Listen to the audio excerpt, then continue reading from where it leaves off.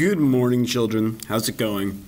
So as we approach the beginning of our first unit, it's important that we keep in mind just exactly how we question a text and the components of that text that we need to look at in order to do that effectively.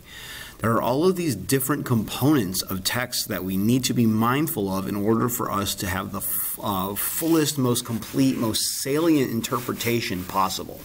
So today we're thinking about questioning a text, and we're going to discuss the methods by which we deeply interrogate a text and the components of a text necessary to consider for meaningful analysis. So the thing that we have to remember is that you must be a detective. Okay, you must be searching for clues, for ideas. You must overturn rocks. You must look in every corner. You have to actively be interrogating a text. Now, what are we looking at in terms of the components necessary for this deep analysis? Well, those are audience, form, purpose, and context. First, context. Really crucial. The things we need to really think about before we even dive into the text is, what do we already know about the creator of the text? Although sometimes we can completely separate the creator from what is created, having that contextual information about who they are, what they've done, what they believe, all of these different components really going to make our analysis much smoother and more fully developed. We also have to consider what we know about the time or place the text was created or revised.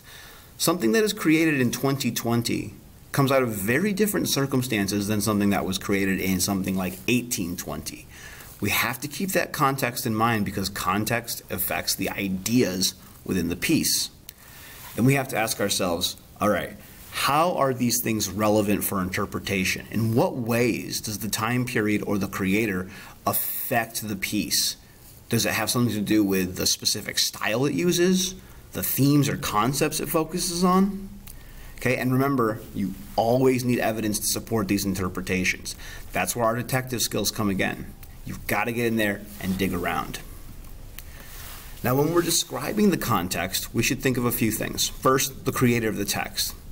So for that, we're considering age, race, gender, their socioeconomic status, what faith they have, political views, really anything that affects belief or lifestyle or anything like that. We're also considering the historical context of the text. So what year was it created? And then what was going on at the time? Was it during the Great Depression or the bubonic plague? What was the social climate? In what direction did people generally move socially? What were the shared values of that society? And then finally, the cultural context. Where was the text created and what was happening there? So something that is created in one place, okay, has a very different set of circumstances than something that's created in a completely different culture with a different set of values or understanding of the world. What was the social climate of that place? Okay, how are their values aligned with their actual geographic area? Now, how do you find this stuff out? Well, you need to use context.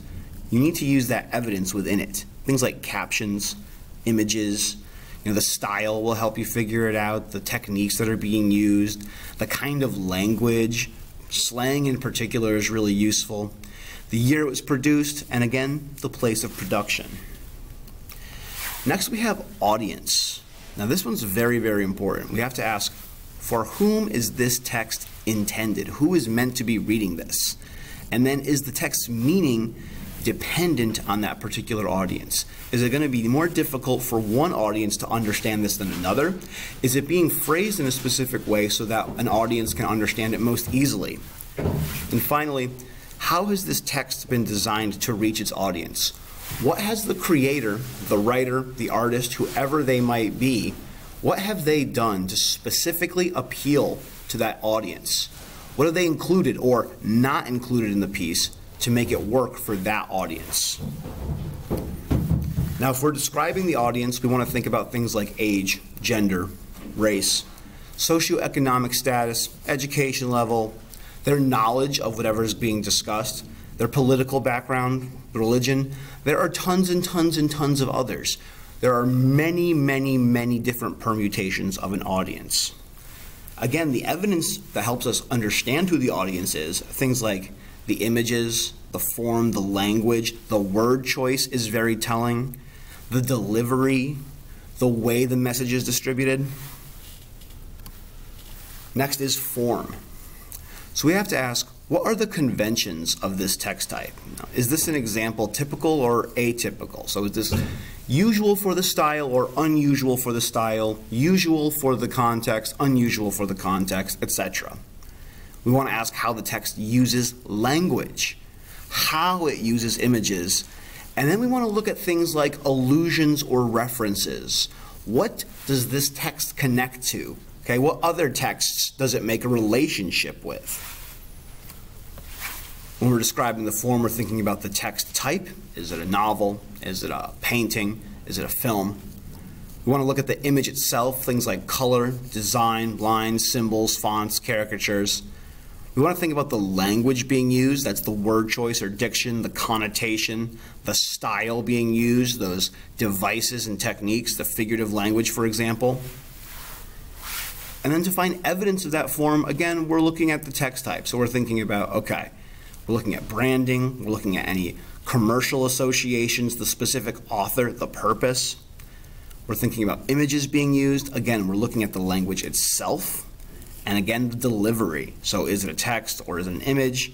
Where is it being distributed? In a magazine or in a book or in some other capacity, online perhaps?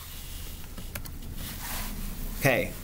So something to keep in mind when we're describing form. You need to use highly descriptive details. Adjectives are your friends here. Use descriptive language.